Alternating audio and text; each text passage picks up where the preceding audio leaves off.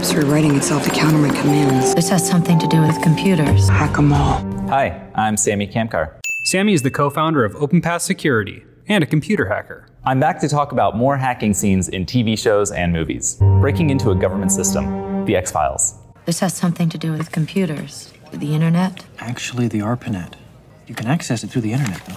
I want to believe, but this clip isn't too realistic. ARPANET is essentially what the internet came from. DARPA, the US government agency, created ARPANET, and that bubbled into the internet and became publicly available. When the X-Files came out, ARPANET was no longer in existence. Isn't this something you could, how do you say it, hack into?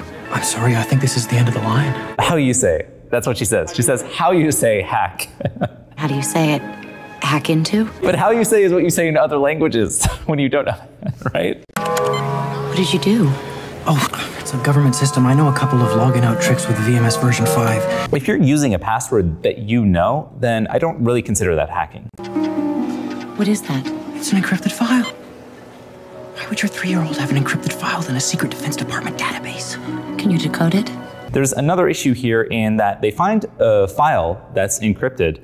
That by itself is not too unrealistic. They're showing the file in ASCII format. Can you print it out for me? But when you print it out, that's going to be useless information. And that's because many of the characters that would be in an encrypted file are not visible in an ASCII format. So you end up with things like periods, which may or may not be a period, or it could be a totally different character or byte. So your ex-boyfriend is into computers? I would totally say that. Wait, your boyfriend's into computers? I should meet him. Locking down a system, Jurassic Park.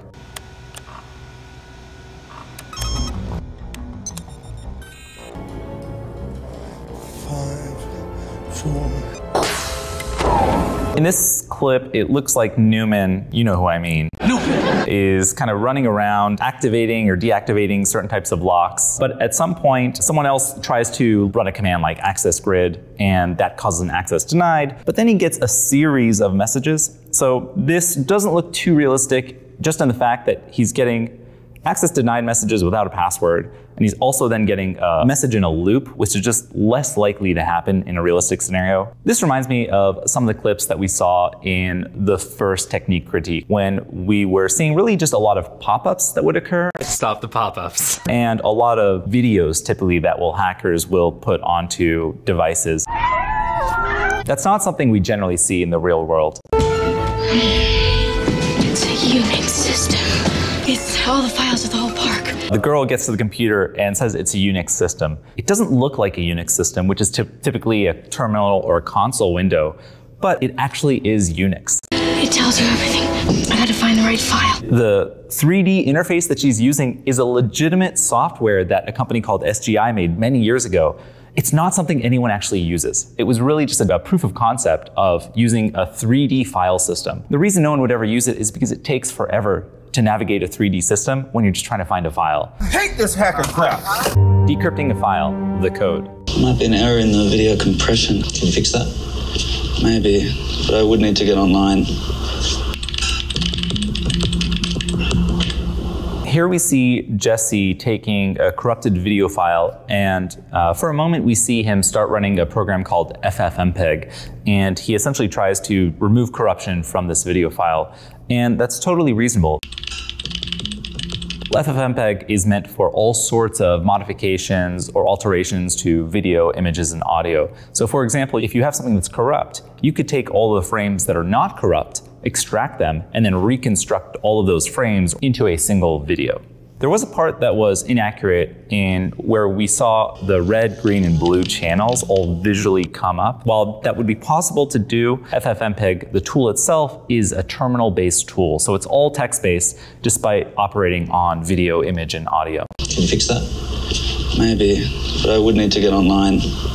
He asked to go online, but if he already has that FFmpeg tool downloaded to his machine, there's actually no reason for him to go online. So who knows what he was actually doing. Sometimes you do hear of hackers getting sentenced not to use computers or be on the internet. Unfortunately, that occurred to me earlier in my life for several years. I don't know if we want to go into it. Now I'm allowed to be on the internet. Hardware hacking, firewall. need my daughter's MP3 player to use as a hard drive. Here we see Jack Stanfield using his daughter's iPod to store data while under duress in a kidnapping situation. This is the scanner head from the fax machine. Yeah. And you'll capture the images of the account numbers off the server screen and transfer them to this. That's totally realistic. If you think about an MP3, it's just a digital format of audio, and audio is really just an analog signal. So you can convert that into a digital format, and just like you can convert any other data into some digital format. But there's still just images. What are you going to do with them? Use an OCR program to convert it to data that the computer can use. He also mentions using OCR, which is object character recognition. So if I were to take a screenshot of a bank account, it's an image. There's not actually text in it, even though I can read the text. OCR software would then convert that and extract all of the text from it without me having to type it in manually. 10,000 songs, 10,000 account codes, it doesn't know the difference. The only thing he doesn't go over here is how he converts the images from the scanner into the MP3s. You do need some conversion to occur. So that needs to be a computer or a microcontroller or something. It should work. Hacking a smart fridge, Silicon Valley. Hello, my co-friend. Hello? Huh, suck it, Jin Yang. You attack and destroy my refrigerator? And you misspell my name. Essentially, smart fridges themselves are really just computers. They're running some operating system, maybe a stripped down version of Linux. I was able to brute force the backdoor password to that Chrome piece of shit in under 12 hours.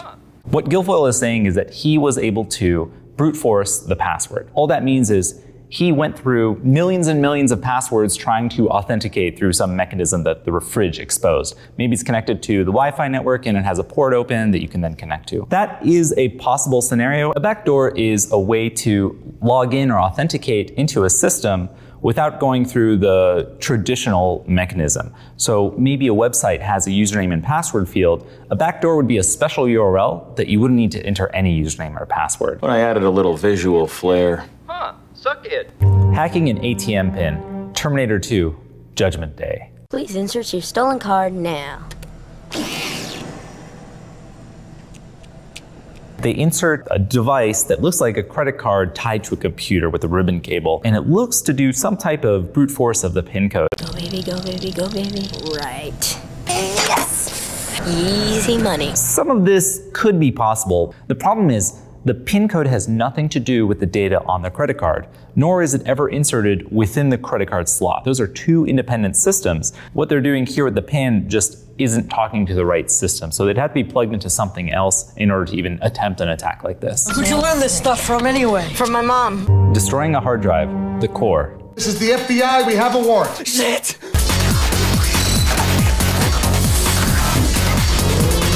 In this scene, the main character is trying to wipe, delete, purge any data he can from a number of different data storage types.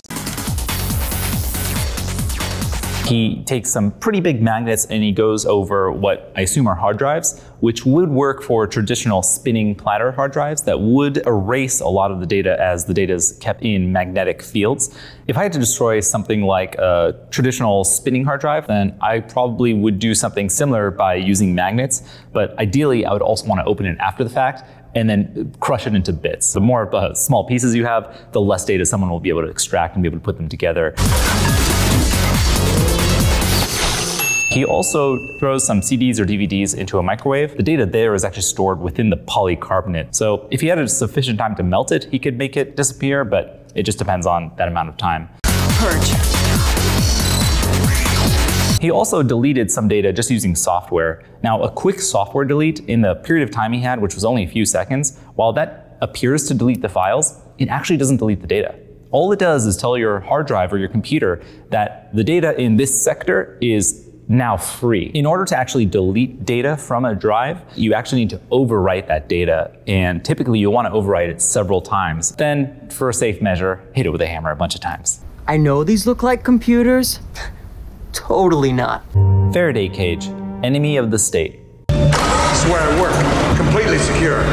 Copper wire mesh keeps the radio signals out. He says this copper wire cage or a Faraday cage keeps radio signals out. Normally that is true. When you have a conductive mesh or a metallic mesh, the only thing that can penetrate that mesh are wavelengths that are essentially smaller than the mesh itself, so the holes themselves. But in this case, there's a lot of radio frequency that can fit in that wavelength. So really, even something like 5 gigahertz Wi-Fi would be able to penetrate that mesh. If the mesh were smaller, then it would be able to block a lot more radio frequency. Hate to see the chicken that lives in this coop. Acoustic analysis, eagle eye. Sir, all the threats we've been tracking, chatter all of it. In this scene, a couple of things are happening. There is a voice over IP phone that they ultimately disconnect to prevent someone from snooping or enabling the microphone. It shows that the camera is essentially able to read lips. Really creative and absolutely doable with software today. What they didn't expect, and which is really creative, is they're actually using acoustic analysis to look at vibrations off the coffee cup that was there. So when you're speaking or when someone's speaking, they are moving air molecules, and that's going at a certain frequency based off the frequency of their sound. When that hits something like the drink, you're actually able to convert that physical change of that liquid back into audio, because essentially it's moving at the frequency of sound, and if you can visually see that, you can then convert that visual frequency back into the frequency of sound and hear it. So it's actually very creative, but it is doable. Denial of service attack. Ralph breaks the internet. Scanning for insecurities. Insecurity detected. In this clip, we see some sort of malicious system that is finding this insecurity in Ralph, and they're essentially duplicating Ralph and duplicating this insecurity, which then takes over all sorts of websites, it starts interfering with people's web browsers. The internet is under assault as a massive denial of service attack crashes servers across the web. Denial of service typically isn't going to do something manipulative like alter your web browser or alter a video feed. Instead, its goal is one simple thing, and that's to bring a system down. While this is pretty unrealistic, I think we can give Ralph a pass here, just for his insecurity. Hijacking a TV channel, V for Vendetta. Dad, what's wrong with the telly? Good evening, London. In this scene, we see someone essentially taking over a TV station. In this case, I don't consider this hacking because they essentially already have the capability, they're in the station, and they have the ability to already override the video that's been playing right now. What makes it a little less unlikely is that they're also taking over billboards, and often those are coming off a separate feed, off some pre-recorded video. Granted, those could be based off of live video as well. In Tim Burton's Batman, we do see something similar where a live newscast is taken over by the Joker. Now, that is actually a lot more realistic and is an actual hack because often live broadcasts are being aired over radio. So if someone can intercept, and by intercept, I just mean send a stronger signal, then they can actually override that signal if they can hit the receiver and take over that. So that is something that can happen and has happened in the past. You don't look happy. He's been using Brand X. Stock market hack. Who am I? In this clip, they're on the roof of what appears to be a stock exchange, and they're somehow connecting to the network. This by itself is going to be a little challenging because there are many different networks, and just being on the roof is typically not enough to jump on the network. We do see them run something called bash, bufferoverflow.sh, and some number. And buffer overflow is a common technique to exploit various types of software by overflowing their memory so much that you get to a point in memory that you can tell the processor where to run code. And you can then point that back to the original memory you overflowed, and that's now your code. So it's a way to take over a computer just by inputting some data. What they're demonstrating is that they were able to connect to and then run their own code and run their own instructions. We're also seeing essentially video of a graph, and that chart is probably going to be extracted from some other location, maybe from a website or from some other feed. So it might be possible, but it's going to be challenging to do this. Autonomous vehicle exploitation. Fate of the furious. There's over 1,000 of them. Hack 'em all. In this clip, we see a bunch of cars getting hacked and taken over. Some of this could be possible, and there's a pretty incredible demonstration of this type of attack where they were able to take a Jeep that was driving on the road with someone from Wired inside, and they were able to take that car over. They first started just controlling the windshield wipers, adjusting the radio, and then actually started messing with the controls of the vehicle, like the throttle. And that's because some vehicles do have these components computerized. However, what they're showing here, where they're just arbitrarily choosing cars to take over, is really unlikely because it's a lot of effort and it's typically a targeted attack. You have to really know the vehicle that you are trying to get to first. Ouch. You see a bunch of cars that are actually parked and they start driving. Well, that's not going to happen if you have something like an e-brake. As far as I know, today there aren't many vehicles with a computerized e-brake, so we're just seeing way too many vehicles doing way too many things they simply don't have the capability to do. I'd buckle up if I were you. Credential hack. Mission Impossible, Ghost Protocol.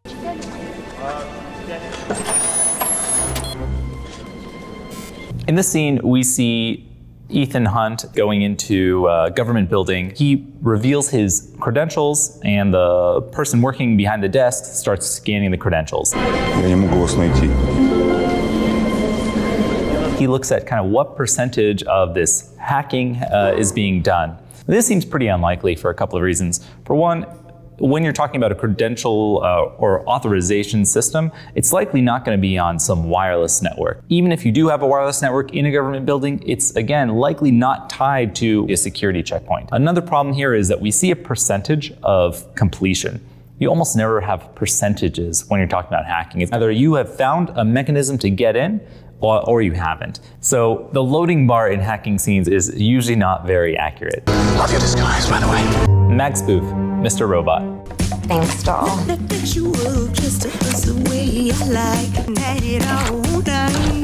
In this scene, we see Darlene take a little magnetic read head and take a hotel card and scan it, and then store it into a device called MagSpoof. And then she goes up to the hotel room and she essentially hits play, which either replays that or it brute forces the code, and that unlocks the door. And that is something that can absolutely occur. MagSpoof is a device I personally created, and it's designed to essentially allow to perform penetration testing around different types of mag stripes, primarily around credit cards. The device itself is an electromagnet, and what all that means is it's able to create a magnetic field, both north and south. The writers of Mr. Robot were really creative here and asked if this were possible on hotel mag stripes, and it's entirely possible. And they actually came up with the idea of taking that same device and using it here in a hotel to brute force through various numeric codes for a room just by having somebody else's room card. And that's a totally feasible scenario. Hacking at an Apple store. Captain America, the Winter Soldier. No. He's trying to hide something. Can I help you guys with anything?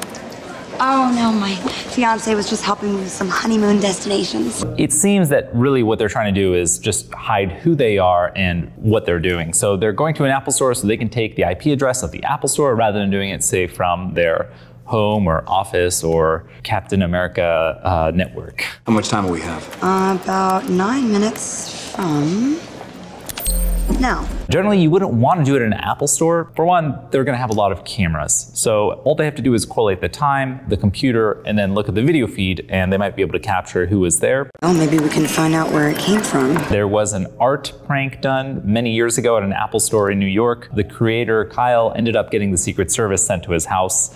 So you probably don't want to try this. Congratulations. Where are you guys thinking about going? New Jersey. Huh. If you did want to actually perform attacks and hide your IP address, it would make more sense to have some sort of device, say a Raspberry Pi computer connected to a solar panel, throw it on top of a store, and then connect to that. So that is now connecting to the free Wi-Fi of somewhere nearby, and now you're sort of proxied. There's no video of you. You're not at the store, but you're taking advantage of their IP address, and now it's going to be much harder to link back to you. The person who developed this is slightly smarter than me. Slightly. Phishing attack, Ocean's 8.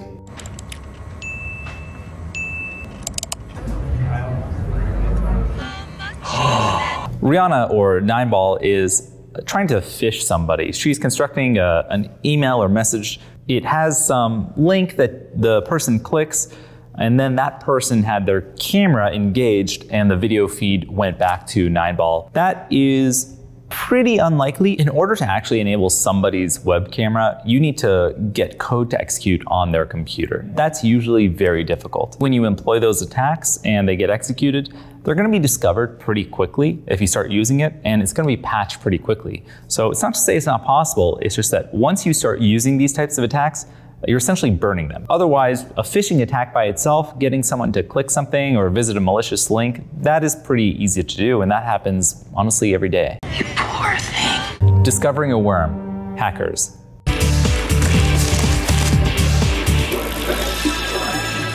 It isn't a virus, it's a worm. Here we see Zero Cool doing some sort of investigation. We do see a lot of algebraic formulas, unfortunately, which have really nothing to do with what he's doing. Granted, if you're programming, you will be writing a lot of algorithms, but you're never doing it in, let's say, the algebraic format that they're showing.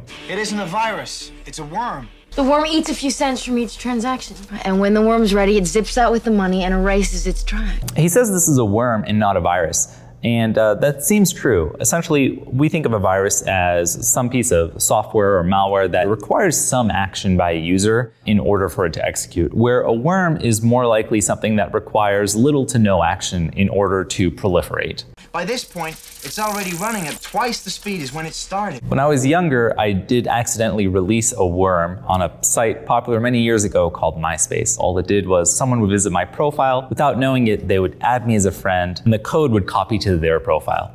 That means when someone visits their profile, and the code would copy to their profile. Within about 24 hours, over 1 million people were infected. It said Sammy's my hero on all these profiles, and MySpace had to shut down in order to remove this worm. Unfortunately for me, I couldn't touch a computer for several years. I wasn't allowed on the internet until I went back to a judge. Now we're here. Crashed 1,507 systems in one day. Aptitude test, Snowden. We're going to start with an aptitude test. The average test time is 5 hours. If you take more than 8, you will fail. I don't know whether aptitude tests like this happen in government. I can only assume they do. I know with a lot of companies, you will go through some types of tests. You will be on the spot. You will be given a computer or you'll be given a whiteboard and they'll say, okay, do X, write some software to perform this. So there are realistic tests like this. It's actually interesting because they are running legitimate commands. We see Nmap run a few times. We see tar, an archiving utility used to compress some data and then extract that data. A lot of this was extremely realistic. I'm really just nitpicking, but a couple of those commands had a verbose flag enabled, which should have output a lot more data, but they didn't output any data. But otherwise, it seemed like a reasonable clip. Eyes on screens. We don't have enough hard space to do all the other clips. Does anyone have an iPod? Conclusion. Hacking itself is not always the most glamorous to look at. However, we are seeing more and more hardware type hacking where people are taking physical devices and moving hacking into the real world. And that by itself, I think, looks more interesting. And that's a wrap. All right, guys, from the top.